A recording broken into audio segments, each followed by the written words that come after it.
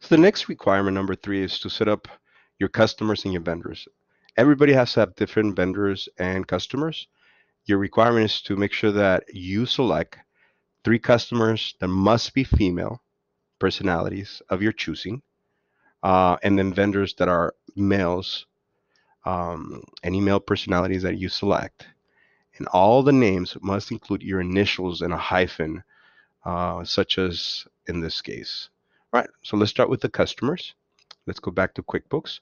Now, if you recall, QuickBooks is arranged in such a way that your books are organized by business cycles on the left, or objects or agents in the plus sign. So let's go to my sales cycle, and I can go to customers to set up my customers. And I could have set up my customers as I went along, but instead I will go ahead and create one at a time. So here's my customer. I can create a new customer by clicking in here. I could have imported them as well.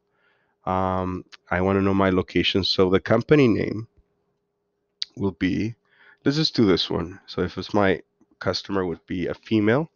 Of course, I'm going to choose Beyonce, right? And I'm going to use my FB, Beyonce Knowles. I want it to be displayed as well. I don't need to have an address for her for purposes of the assignment, but I could have done that, right? PO box, so and so. It would have asked me for an email if I wanted to send emails to this particular vendor. I'm sorry, this particular customer. If you were tracking a credit line or anything else, you would set it up here. But for purposes of the assignment, all I need is to create that. So let me do that one. I could create a new customer as well. Let me go back to sell customers, and I am going to use FB Taylor Swift. Oh, I don't even know how to spell Taylor Swift anymore. All right. And we don't need an address, so I'm just going to save that. And the new customer would be,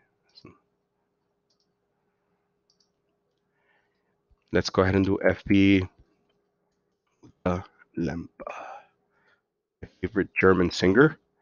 And that's it. That's all I need to do for customers. So how about vendors then? For my vendors, I can go to my expense side, which is on my procurement cycle, and go to vendors and do the same thing for vendors. So remember that vendors are going to be male personalities of our choosing. So let's start with my initials, and in this case, your initials will be different for each one. So we could do names of presidents. So let's start with Donald Trump, which is our current president. And one of the things that I want to make sure that I do is I want to track payments for 1099s. And that is important unless you know that they are a corporation. Obviously, this information would be given to you once you give them a W-9 to figure that out. Okay, let me save that. And let me create another vendor as well, new vendor. So let's go FB. Previous president was Barack Obama. I'm going to go ahead and track the 1099 so that I can generate the reports at the end. There's no opening balance as of today, and that's fine. And then the next vendor will be to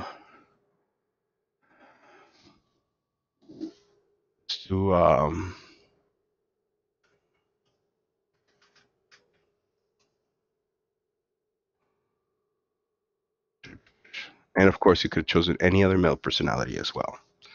And I think I misspelled that. All right, thank you very much.